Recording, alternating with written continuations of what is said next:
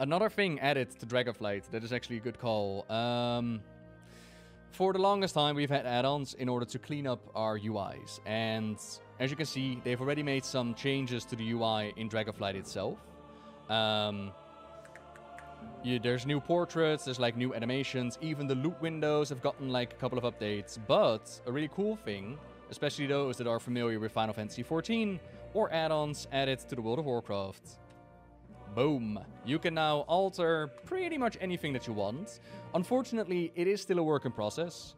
For example, I've had a lot of people ask, like, can we change the size of the minimap? And as far as I'm aware, we cannot. But we can move it. And we can move this, and we can move this, and we can move that, and we can move it all over the place. And we can, like, quickly add keybinds, and we can do this, and we can do that. So there's a lot of things that they've added. But it's still very much a work in process, and I'm gonna assume that they're gonna look at feedback and be like, okay, these are the things that we still want to add to the, yeah. Can you make UI profile per spec? Yes, you can make a new layout, you can share your layout, you can make, there's the baseline classic. So if you're more familiar like me with like the unit frames on the top left, then this is the classic baseline, then you got the modern one. And I do believe that if we go like this and we're like, you know what, I would like to have it like this, and then we're gonna save it. Then it says character specific. So not class specific, but character specific.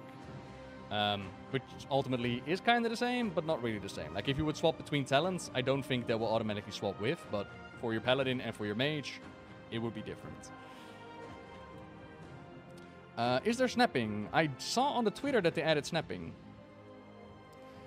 Oh god, where did they add snapping? Don't know. But I saw on the Twitter that they did do something with that. Aw, Verzacht, thank you. Howdy, by the way, everybody. Still not? No, still not added? Snap is enabled? Thank you, Mike. Next to the name, it says snap. Oh shit, yeah, there it is. Snap. So that would mean that the buttons snap to each other, yeah? Oh, actually, that kind of snapped, sort of. So I'm guessing this is action bar 1. Kind of snaps. Yeah, it kind of adjusts itself rather than... Yeah, okay, yeah, there's definitely snapping. Oh, there's definitely snapping. So there's a bit of snapping. Ooh, they did, Native, they did. Yeah. So no bartender and stuff. I imagine until it's absolutely optimal to what people want. Oh my lord, what have I done? People are still going to be adding add-ons to it. But until that time, it's perfectly fine, right? They're also working with more accessibility, by the way. You can increase the cursor size. You got like this movement thing, although apparently that's already in the game. So those are some good changes. Honestly wondering what else. So you got, of course, your natural leveling thing. The raids. We could have a look at the raids. Ooh.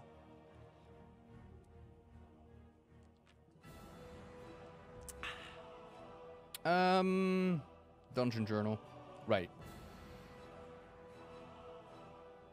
What started off with a I want to record Dragonflight kind of just ended up on a let's just go over all the things that are actually being added. But that's okay. Adventure guide. How is the key binding now? Key binding is phenomenal. Key binding is literally you go into edit mode. Oh god, how did I do that again? Quick keybind mode. And basically what happens is you click on a button and you're like, okay, this is currently control 2. I want to make a control 3. There you go. If I want to make this control 3, oh wait. There you go. There you go. Literally, I think this is on live as well.